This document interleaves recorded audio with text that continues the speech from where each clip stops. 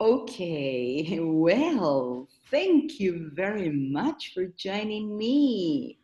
I have here Luke Thompson from the Luke English Hello. podcast. Is that right? Hmm.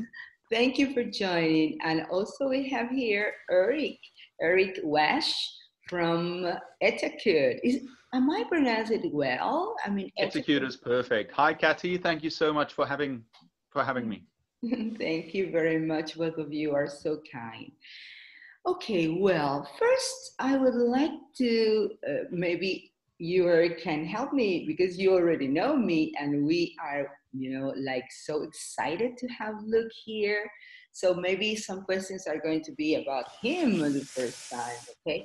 So my very first say is related to your, I mean, your main activity. You are, a podcaster. Can I say Hmm. that? Yeah. And I see that you are, doing a great job. How come? I mean, how did you get involved into this podcasting? In podcasting, oh, long time ago. So actually, I first started getting into it. Well, I used to listen to a lot of podcasts, and I still do. And then I used to work at a school in London called the London School of English, and they gave me and a couple of other teachers special responsibilities for certain things. And the special responsibility I had was about using technology in teaching. And podcasting was one of the things that we were interested in looking at. So they actually paid for me to take a course in podcasting with an online company called the Consultants E. And I took a course with them. It was back in, 2008, 2009, I think. And it was all about how podcasts work, how to make podcasts, what are different file types, all the basics of podcasting, and applying that to teaching English. At the time, the idea was that we would use podcasts in class somehow, that it would Oh, be part of student projects, that the students would be the ones recording the podcasts, and it would be like class projects. Okay. And that idea never really took off, I think, because these were in the days when podcasts was sort of like, emerging and with people wondering how to use them. that Yeah. was around 2010. 2008, 2008, 2009. That's I think when I was doing that course. It was only a short course, sort of like an online thing. Um, and after talking to my colleagues about this idea of using them in class, we decided that probably wasn't the best way to use podcasts. And basically, myself, I decided I think I'm going to start my own podcast. That's what I thought, because I thought, because I just always wanted to have my own radio show. Okay. I always wanted to be although I was a teacher, I also had aspirations to do something like broadcasting. My dad worked for the BBC for many years. And so I just Whoa. feel like it's in my blood or something like that. Yeah, And your voice, even your voice, I've Also, got that kind Eric, of, you have this kind of voice, that is deep, and also that maybe you sort of inhabit the character because when you speak, it's like, like natural or something, Continue, please. I don't want to interrupt. presentation skills, I think, is kind of, I learned it from teaching. Maybe I sort of picked things up from listening to my dad talking about the way newsreaders do their work and stuff like that. But I think I learned it from teaching, because you learn how to use your voice. And also just in things like presenting texts, every now and then I'd have to read out a text. So I'd get my students to read them out, but I'd read them out too. And I just realized that I really enjoyed reading out these texts and sort of bringing them to life and showing where the pauses were and stuff like that. And it was fun. Also, I do comedy too. I do stand up. Yeah, that's right. I am amazed. Can you imagine that, Eric? I found this guy, Paul Taylor, because of Mm, you. mm-hmm. Because I Googled it, and I found this is so funny. And you were with him. Yeah, he's a friend of mine. Yeah, yeah. Oh. I mean, it's a long story. I don't want to go on about myself too much, but so what I was saying about the comedy was that that's another thing that I feel kind of has managed to. I was doing teaching, I was doing stand-up comedy sometimes in the evenings, and the podcast actually was a chance to do both of those things at the same time, because you can, it was about teaching, but also about being a bit more lighthearted and a bit more fun. So the podcast was just a natural thing for me to do. So yeah, but I met Paul in Paris because I moved to Paris in 2012, and there was a little English language stand-up comedy scene, and Paul was one of the other comedians that was there, and he was English too, and he still is. and so we naturally became friends and stuff. And he was on my podcast quite a lot as a regular guest and stuff. And also he was working on becoming a comedian. He gave up his job at Apple. He had a really good job there, but he decided, I'm going to go for it. I'm going to try and become a stand-up. Wow. So he gave up his job and he totally went for it, and it worked. He made a video which went viral, the video about kissing, the way French people kiss. And, right, it was huge. It's famous, the French kiss. Absolutely. Well, there's the French kiss, which I think is another thing. But when French people, just like I guess in South America and many other countries, when people meet, they kiss each other on the cheeks. We don't do that in England. So anyway, Paul made a video about how it's really confusing and weird for English people, and he totally broke down the culture of French people kissing each other, and it was a huge success. And anyway, he became sort of famous, and then that led to him getting his own TV show and stand-up show and stuff. So, but I found him first. Play that flame. You know what? In Argentina, where I live, it is typical that men kiss. Can you believe that? Yeah. When my husband went to Ecuador to meet my family, because I am from Ecuador, he, when he said hi, he went kissing men, and they were like, what? Because it's not usual. Yeah, don't do that in England. I don't know. What about South Africa? Do people kiss South on Africa? How about that? I guess, no, it doesn't happen in South Africa at all. I guess sometimes if your family is very kissy, but it's very unlikely. Highly unlikely. Like at a French party, right? When you leave the party, you have to kiss all the people that you've spoken to. Otherwise, it's rude. You have to be like, oh, well, bye-bye, I'm going now, bye. And then you kiss everyone. And you kiss them at the beginning. Hi, you kiss, hi, Luke. You've never met them before. And you're kissing them and telling them your name as you're doing it. And, I mean, it's normal. It's just culture. But for an English person or maybe a South African or someone who doesn't normally do that, that's quite strange. So, something interesting I heard is, so sometimes, let's say you go to a party and you just want to slip away, so you greet everyone when you get there. But in Western culture, it's almost acceptable. You say goodbye to the host and maybe you can slip away instead of saying goodbye to everyone. Whereas I had a French friend, and correct me if I'm wrong, but basically it's very rude if you leave without saying goodbye to everyone there. Yeah, you know what they call it as well? Saying goodbye without leaving, leaving without saying goodbye. Yeah. It's the American way to say goodbye. Is that it? Something like that? Well, they call it doing in English, or file à l'anglaise, which is like the English exit. Right, that's what it was. It's odd because in England we call that a French exit. Leaving without saying goodbye for us is a French exit. So I don't know. I don't know who's right and who's not right. But certainly, yes, it's normal to like discreetly, well, bye, I'm off now. You say goodbye to the guest, maybe a few other people, and you go. Whereas in France, that's considered a bit rude. And yes, that's file à l'anglaise or, an English exit. Yeah. Okay. So, well, by now it's maybe difficult because we are online, so we shouldn't kiss each other, But you know what? I was thinking while you were talking about this thing to be like a bit more emphasizing, or maybe to inhabit the character, and to talk like that, because sometimes you need to encourage your students and to make them feel, less bored, maybe, to get engaged. So in this moment, I would like to hear some of Eric, because Eric, I don't know if you know him, but I would like Eric maybe tell Luke something about what you are doing, because he's more like a teacher for teachers, it's something like that, So please, Eric, introduce yourself to Luke. Well, I think it's much different than you, Luke, where you started off and you had this, you had this dream of being a presenter, being on radio. Whereas for myself, I've been very shy in front of the camera, and I hated my voice. And then I was just a normal teacher. I was just a normal teacher, and I saw this opportunity that I was teaching ESL in Korea, and there weren't any good resources out there. I had to scramble to find things, and there weren't any YouTube channels for teachers. And I thought, you know what, let's just try it, make some videos of activities that teachers can use. And then, I just started a YouTube channel. It's still it's in its infancy. I've only been doing it a year.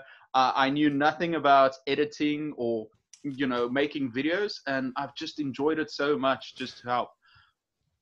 It's going really well though. I understand, right? I really enjoy it, and I've got I love staying busy with all these projects. But you know what? I think I'm really interested in your side with the podcast, because you got into this 2008 at a really good time, and I still don't think podcasts have made it. They're not as big as they should be, and I think a lot of companies have taken notice. With the Joe Rogan deal with Spotify and all these other companies pushing it hard. I think podcasts are still going to grow so much. So I think it's so interesting that you're doing that. Yeah, I mean, like a lot of people go into podcasts as a means to an end. They do a podcast in order to then go on to do something else. And I think I've worked out that this is it. I don't want to do anything else. I mean, maybe some things, like some other projects and some stand-up stuff, maybe. But actually, I just love doing the podcast so much that I'm happy to continue. I wish more teachers did this. Where you had this dream. You said this isn't enough. I enjoy teaching, and I'm learning a lot from it. I'm practicing skills like performing in front of the class, reading, and helping our students do things. But you had this side hustle, this dream. And I feel like a lot of teachers that I've spoken to, they forget the book they wanted to write. They forget about, some of the things they wanted to do, some traveling or with family or some projects. And I wish more teachers, it would fulfill them as teachers if they also focused on they spend some time on these side hustles. Unfortunately, today's modern world, it doesn't allow everyone to do that, but we need to keep those dreams alive. I think the advantage of doing the podcast in a way, like now I'm lots of years into it, and I've done lots of episodes, and when I look back at all of it, it's like actually a lot of work. But the thing is about doing a podcast, you just focus on the next episode and then the next episode, and you just do it bit by bit, and then it slowly grows. But I guess for a lot of teachers who do have like side hustles or other projects that they want to work on, it can be quite intimidating, because you think it's hard to write a book because it's this huge thing you've got to do. But breaking it down into little pieces definitely helps. And I guess, I know loads of teachers who've got lots other things they want to do. But it can be hard to get started. But just sort of breaking it up into bits is a useful way of doing it. I think we're fortunate. Sometimes, you do have those go-getters that go out and try their best. But I think for some of us, we're fortunate if we get that extra push. And some people just need that push. For me, it came, I spoke about starting a YouTube channel for years, actually. And then an ex-girlfriend at the time said, Eric, I found this. You're always talking about this. Here's a camera I found online. Let's buy it and just start. And I said, okay. And I bought the camera, and I was like, okay, well, I've got it now. No more excuses. I got to start. And I started. And I think perhaps for you, did it come when the school said, listen, you've got to take this course? Or was there some other time that you felt this is where it started? Two things. That the one thing was definitely the school saying, take this course. You might be able to use those skills in the special responsibility. I ended up using them for myself, because I did actually record a couple of podcasts for my school, and the director of the school was like, not the kind of thing I had in mind, because I think they wanted a much more slick kind of BBC style thing. And I went in another direction, in a more sort of, improvisational personal thing. But anyway, so I was like, okay, if you don't want it, I'll do it myself. The other thing was actually a girl again. And that was when that was the thing that got me to do comedy. So I'd always wanted to do comedy, and I do feel like they're all kind of mixed in with the same thing, like, you know, the podcasting stuff, the comedy, the teaching. For me, it's all sort of mixed up together. Not that I'm a showman in the classroom, you know, because you're not supposed to do that, are you? Anyway, but it was a girl who said, I really want to do comedy, and she was like, you should do this comedy workshop that I know, and she kind of gave me the shove in that direction. But yeah, so I should probably say we're not together anymore. but still, thanks. Grateful to her. Yeah, definitely. Yeah. I feel exactly the same. If it wasn't for that person at that point in our lives, maybe we wouldn't be where we are now. Yeah, exactly. Yeah, that's right. And you know what? You know, there are two people from the chat box that would like to join now. Okay, and please help me, you know, telling them something like something inspiring, maybe something, because they are in love with you. Okay, I'm going to yeah, they are in love with you. They really like what you do. So okay, here we have Domi. Hello, Domi. Hello. Hello, How are Domi. you, dear? Can you imagine who I got here? Hello, Roberta. How are you? A little bit nervous, Don't worry. as you can imagine. Hello, Roberta. Hi, Luke. Hi, Eric.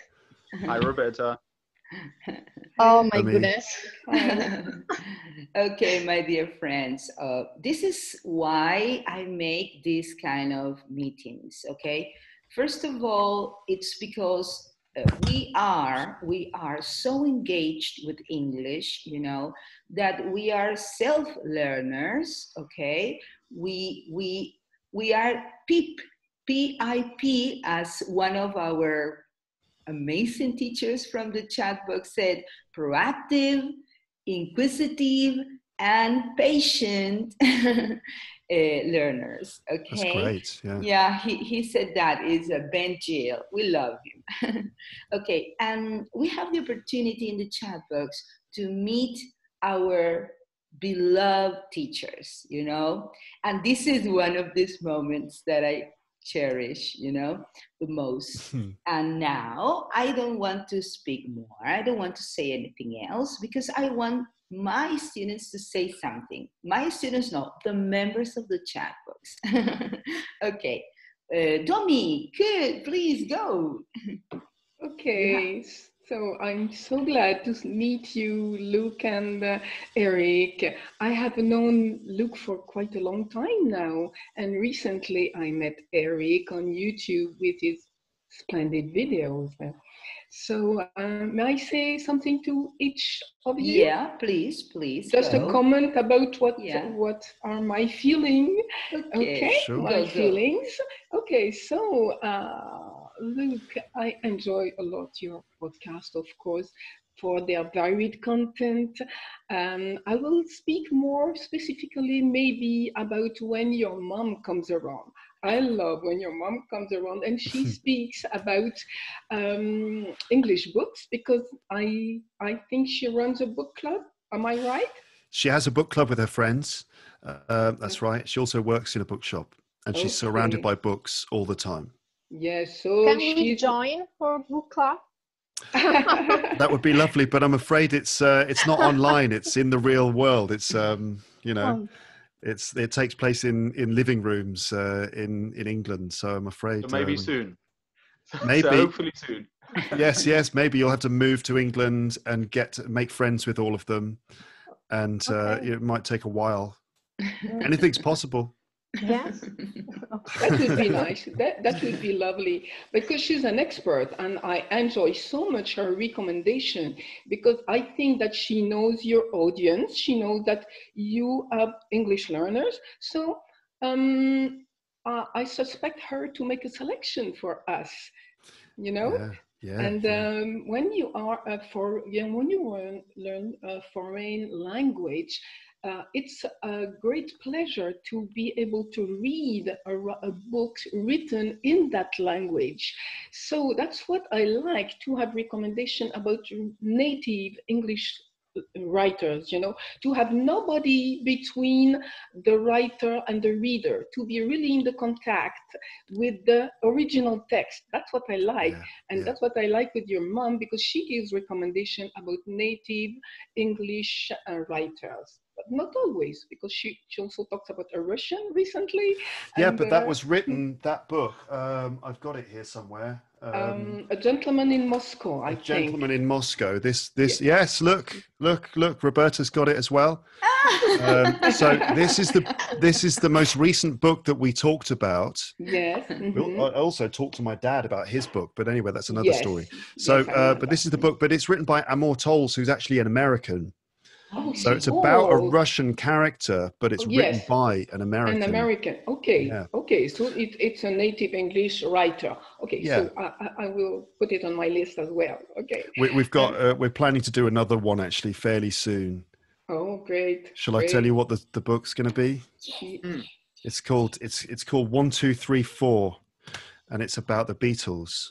Oh, great! It's a book that was released, I guess, about a year ago, and it's sort of become a real success. Lots of people have talked about it. It takes a kind of a fresh, interesting look at the story of the Beatles. So that's what we're going to do, because I'm a huge fan, and my mum was a huge fan. She saw them live twice. Yes. Anyway, I was as well a fan of the Beatles, and I heard you talking about Paul and his making out from his kitchen, and that was interesting as well. And so I enjoy to have the recommendation of your mom. And I wanted also to talk to you about the format of your podcast, because to have a long-lasting podcast is really interesting. When you have boring chores to do, like all housewives have, maybe it's a bit superficial as a comment, but I'm sure that a lot of listeners react like I do. We like to have long-lasting podcasts during those boring chores, those annoying, like when you're peeling vegetables, when you're ironing, when you're dusting. Well, it helps a lot. It makes our task more bearable. Yes, more bearable. Yes. It's very nice to hear that, Domi, because you assume as an English teacher, and Eric, you probably comment on this, that as English teachers, we don't want to overwhelm our students, and certainly in podcasting, the wisdom is that the accepted wisdom is that it should be about 15 minutes or something. Like the BBC's podcast is 6 minutes. And shorter is better, less is more. Effective. And you can't give people too much. But actually, I just sort of decided to just ignore that and just to do really long episodes. But it's I'm sure that some people can't listen to all of it. But there are enough people who are happy to listen. I've got a question, Luke. So I think it's fantastic to go that long, because I can see, as Domi said, a lot of people really like listening to long podcasts, especially if it's with someone that they enjoy listening to and someone they feel a connection with. But I've seen that a lot of other podcasts have made channels where they put out shorter clips. They edit out the clips. I'm not sure. Do you do that for your podcast too? No, because I just haven't been able to do it. I haven't had the time, but I've actually, when was it? Recently I did go through, I started the project. I went through a lot of old episodes and took out clips, short clips. And I've got a folder on my computer full of short clips.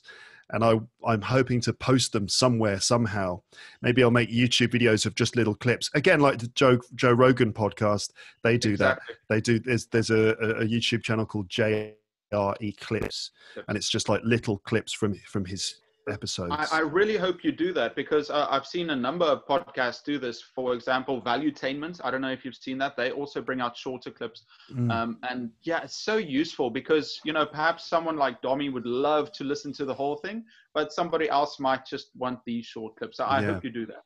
I must do that. So anyway, you're brighten all the fastidious task we have every day, So it and also when you are walking outside, when you have a long walk, it's nice to listen to a long podcast as well. And if the podcast is short, when you open your phone, you see nothing on your screen because the sunlight, it is not manageable. So Yeah. to pick up another podcast. So I like long-lasting podcasts. It depends the time of the day, you see. Short in the morning and long for my fastidious task. Yeah. So don't That's shorten your podcast, please, Luke. Okay. Thank you. Okay. So do you want to talk to Luke before, Roberta, or shall I? No, you can continue. Go with Eric. I go on with Eric. So for Eric, it's different because there are videos. But for me, Eric, you are a good complement to Luke podcast. Because with Luke, I practice my listening skills. I collect a lot of new words, new vocabularies. And with you, I practice my speaking. With all the games, the fabulous games you're talking about, I practice with your games. They're not only for children.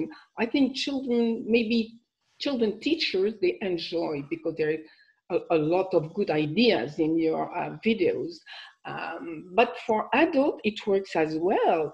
And I spot out one of your games, which is And Then. I love that game, And Then. You see, you start a conversation, 2 or 3 sentences, and you say, and then, and someone else takes the floor and say, and then, and you make it more spicy because you're right on the board, the words you want people incorporate in their talking. So that's the great way to make the situation. When you learn new vocabularies, and everybody knows that they vanish away if you don't practice, but how can you make the situation? That was the tricky point for me. And I find out that from you, Eric. That's a genius idea to play games like that. And I will play that with my chatbot friends, and then we could incorporate words or idioms or anything you want to fix in your mind, you see? So that's a great idea. Thank you, Eric. I'm waiting for more games. Is that like a storytelling game? Is that the idea? Exactly. It's like that. It's actually it comes from when you when you do acting what is it called not stand up, when you actually act out, it comes from role plays. It comes from role plays, yeah. And Domi, I think it's so interesting. Most of these games that I find, if I can imagine myself and my students enjoying it, I think this has to go out there. I need to tell people about it. So every time I find interesting games, I just put it out there. And hopefully December, I've got a bunch of new games coming out. So I hope I can share it. That's wonderful. Okay. Thank you very much. Okay, well, Roberta, please, it's now your time to talk. Okay. Actually, I don't have more to add to what Domi has just said. I just want to say that this is incredible for me to be here, because, and I'd have never imagined to say one day, hi Luke, with you in front of me, because Hello. I'm a big fan. I'm a big fan of your podcast, and I love your rambling conversations. And yes, I have a soft spot for your parents too. But yeah, this is incredible to be here. I mean, with all of you, because as Katie and Domi know, I'm a very shy person, and I don't feel comfortable at all in front of the camera.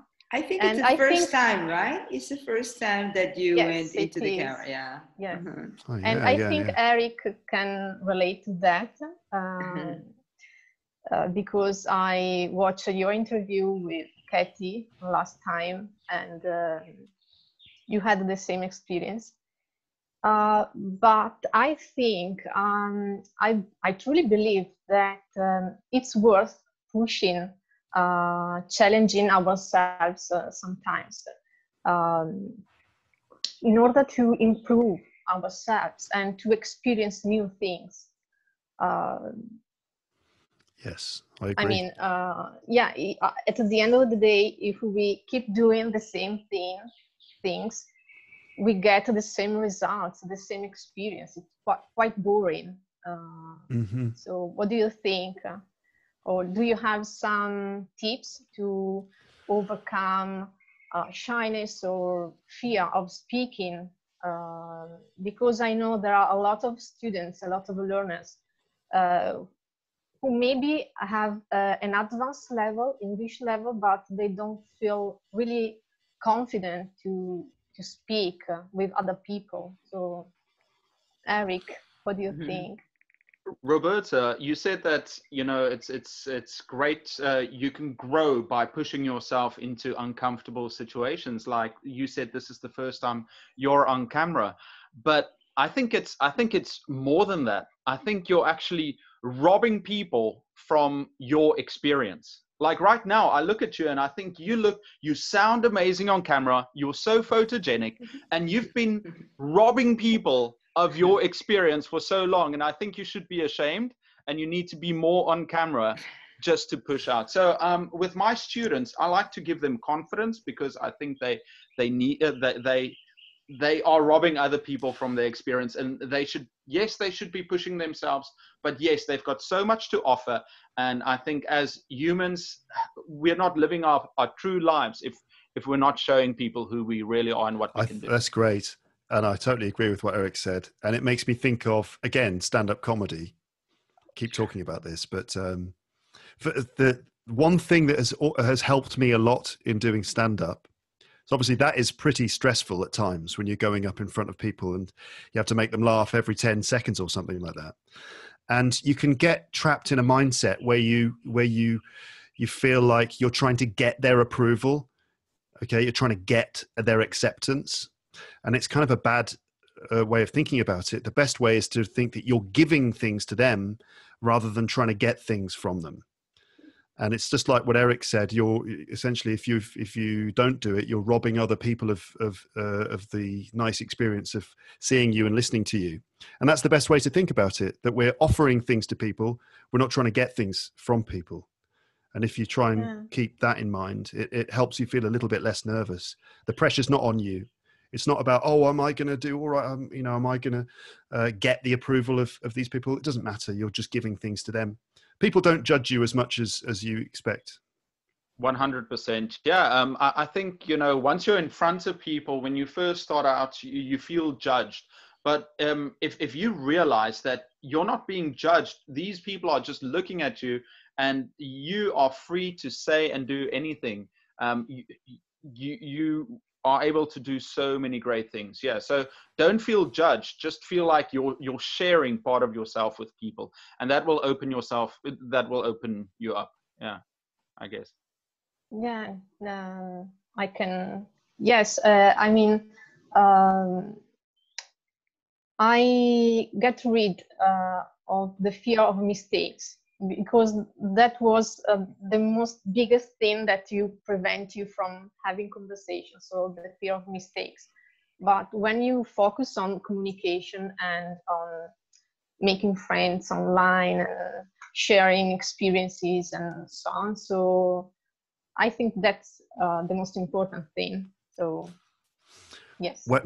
When I first started teaching, I was really nervous in front of classes of students. I felt so uncomfortable. I didn't know what to do with my hands. I didn't know how to stand. I didn't know what to do with my body when I was talking to them. I just felt so nervous. I remember my first lesson, I was perched on the edge of a table in a really I wasn't sitting on the table. I wasn't standing. I was kind of like half on the table in a really awkward, uncomfortable position. And I didn't know what to do with my hands, and I couldn't, it was horrible. Right. And the only thing that helped me relax was just teaching, just doing it again and again and again and again and again. And eventually, somehow, you just learn to relax. I still feel uncomfortable and nervous. I still feel a little awkward in front of a camera. So it's totally normal. But I think practice, I mean, as well as just like changing your mindset and stuff, a lot of it is just about practice and just doing it as much as possible, and then that helps. Just practice. Do you know why experience helps you open up and become more confident in front of students? No. Well, the first thing I said that when you're in front of people, you feel like you're being judged. But the more you do it, you are basically telling your mind that, listen, I'm standing in front of these kids, I'm teaching them, nothing bad is happening to me. So what I would say is change your physiology. If you're in front of a crowd, open up your body language. Your body language will tell your mind, listen, you're standing there, nothing bad is happening to you. What's the worst that's going to happen? Someone's going to say boo. No, there's nothing bad that's going to happen. Mm-hmm. And then tomatoes, I would maybe. actually Yum, yum, yum, yum, yum, yum, yum. Lovely tomatoes. Thank you. Yeah. And so nothing bad's going to happen. And the more you tell your brain that, the more comfortable you will become in front of people. And one thing I tell my students, I was actually doing presentations today, and it's this talented young lady. She comes out and she does a great presentation. The only mistake is she rushes through it. She's like, blah, blah, blah, blah, blah, blah, blah, blah, so quickly. And I said, I remember, this is her name, just blank it out if it's bad. I said, Minju, you know what? You are so great, but you are important. Take your time. So what I tell my students is your time is important.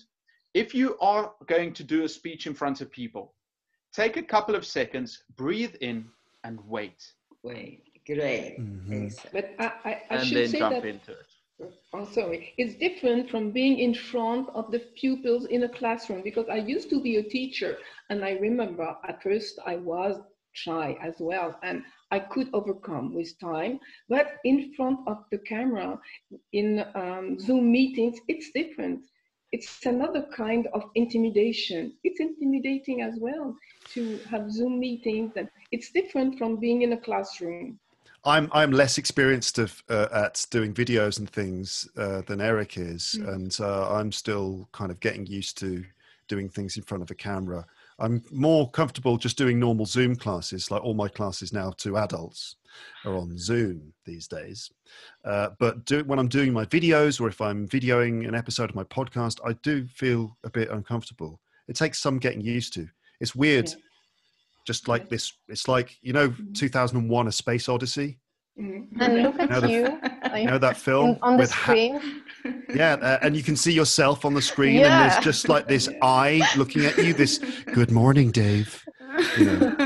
You seem a little uncomfortable, Dave. That sort of feeling. It's a bit unnerving just looking at this cold, like, camera. I don't know, Eric. Have you? How do you do that? I mean, you're very good at it. Well, it's funny. I went and I watched an old video of mine, just a year old, and I went back and I looked at myself and I thought, well, this is horrible. I was standing there just looking into the screen, and I was so awkward. And you could, I'm totally different right now. I still don't think I'm as good as I could possibly be, but I feel more comfortable in my own skin. And I guess it does come down to experience. Once again, I feel more comfortable because I've done it a few times, and I know nothing bad's going to happen to me. Maybe there will be an awkward angle, but that's the worst thing that's going to happen to me. And I mean, human beings are amazing. We've learned so many things, and this is just one more thing that at first it's going to be a little awkward, but the more we do it, the better we're going to become. Yeah, I totally agree with you. I want to say something, I love singing. When I was a teenager, I used to sing in a band, okay? And we were supposed to sing in front of a lot of people.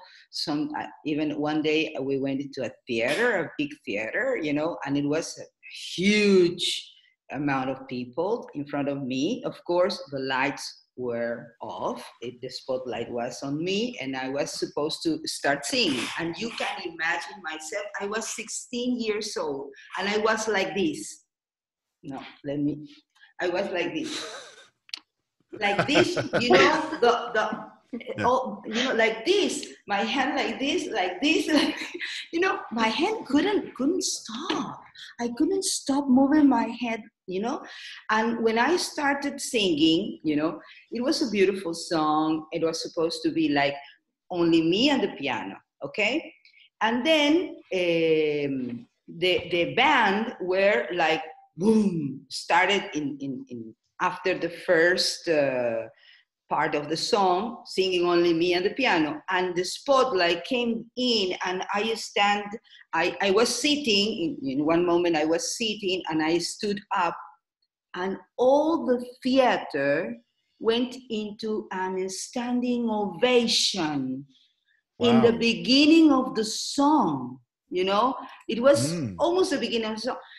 I was almost crying because I felt so emotional, and I continued singing, of course, and then it was beautiful. But I understood in that moment, I was 16 years old, and I understood that it was exactly as Luke said, and also Eric, that it's not that you are, of course, this was a huge feedback, imagine, right?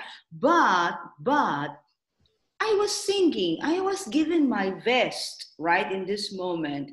And I forgot that it was all about having this standing ovation. It was because I love singing. And I was giving my best. And then it was fine, it was a beautiful, but my hand was like this all the time. Oh my God. For me, when I get nervous, my neck goes all stiff. So I'm like my early days of teaching, we were like, yes, what do you think? What do you think? Lots of that. So just try and relax a bit. But that's very interesting. Yes, you focused on giving, just performing your song. And if you try and think like that, then that just helps, rather than like, oh, I need to make sure that they like me. Instead, you just focus on doing what you're doing and just trying to give something to them. Yeah. I've got something I want to say. Have you noticed, sometimes when you were at school, there were some girls or some boys that just took to the limelight and they just loved being in front of the class, or they would stand up and they would sing and everybody would look at them and, give them applause. But the majority of students, they hated speaking in front of groups. And I was thinking about this, it's definitely the experiences we have as children that actually follows us for the rest of our lives. I think something happened in some of these kids' lives where they had this positive reinforcement of, oh, you sang so well, you're doing so well in front of people, do it more. And in their minds, a switch goes off that says, standing in front of people, performing equals praise, equals people looking at me, liking me. And for a few students, that's what happened to them at a young age, and they just love being in front of people. So we assume that it's just because they're extroverted, which they might be, but that somewhere in their lives something changed. Whereas with the majority of us, maybe something happened where we see, standing in front of people, that might equal shame.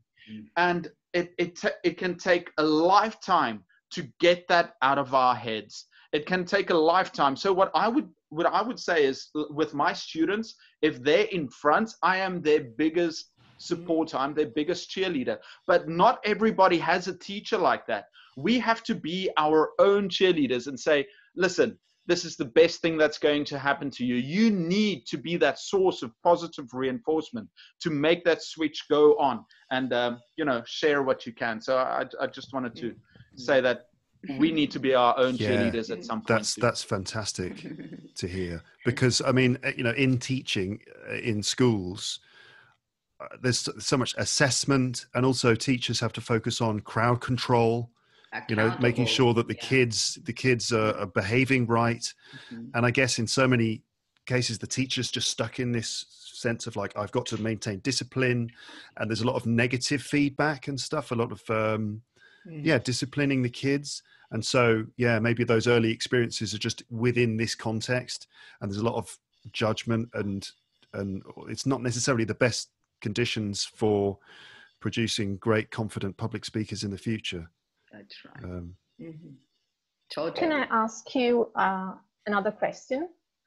Talking about challenges, what was one of your biggest challenges you faced, and in the end you were happy and proud to have faced, because so rewarding, and not necessarily related to teaching or learning, but your life, going to another country, I mean, moving to another country or whatever.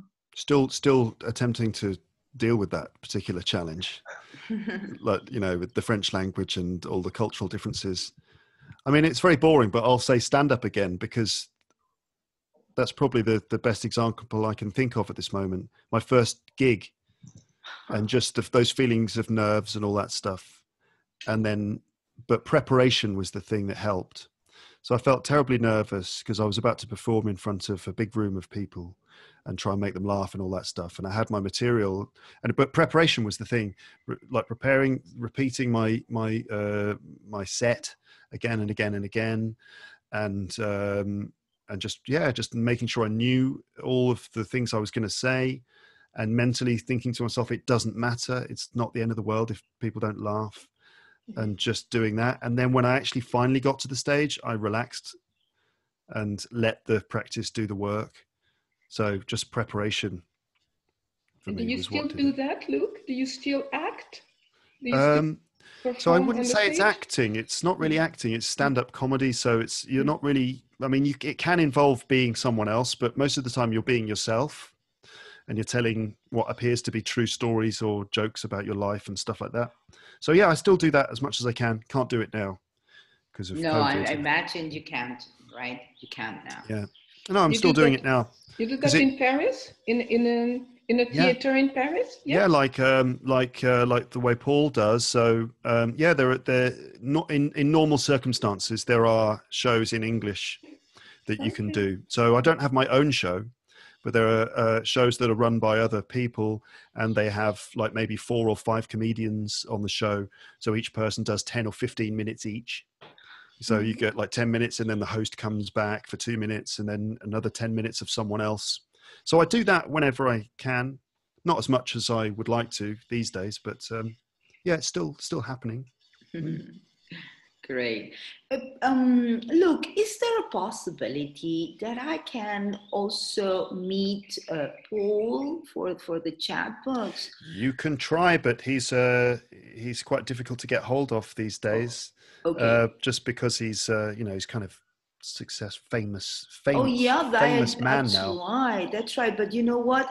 He has this fuck with English, or fuck the French or something like that. I love it. It's actually called What the Fuck France. Oh, what the fuck! Like what France, the fuck France, which is quite a rude title. But the French don't mind. French people don't mind swearing in English. They're just like, yeah, great. What the Fuck France is a show all about the English person's experience of living in France, and just all those moments where the thing is about that is that actually Paul knows French very well. He speaks amazing French. It's like he speaks so well that people don't realize he's English because his pronunciation is so good. So it's one of his jokes is that he will say things with a perfect accent, but he'll make grammar mistakes. So people don't realize that he's English. They just think he's an idiot. So anyway, yes. So he gets away with doing his show because he knows French so well, and French people just really appreciate it. But I mean, yeah, you can try getting in touch with him. I can send him a message and ask him. Maybe you can say Kathy is going to contact you if you are able. Do it, but just that, and I try to get contact. Okay, my dear friends, this has been a long conversation, and it was supposed not to be, but I have to say that I have enjoyed this so much. I hope you have as well. Yes, of course. And I am going to put all the contact details of you, okay? Because I know, Luke, that you have the podcast, and you have a Prime.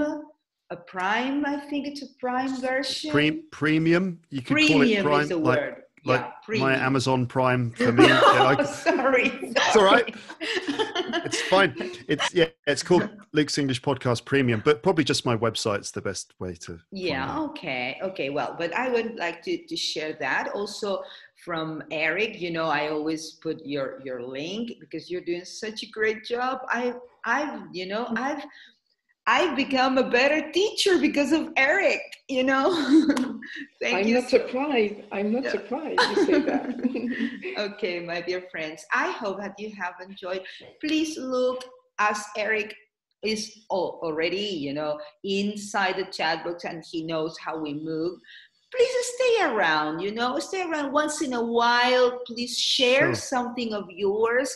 Okay. We always give some feedback, you know, and Yeah, we interact with you. It's sorry to interrupt you. It's a lovely community. I mean, I just joined this week, and it's really, really nice. I like the way you moderate it. Everyone's very sweet. So just like hello to everyone in the chat box. It's really cool.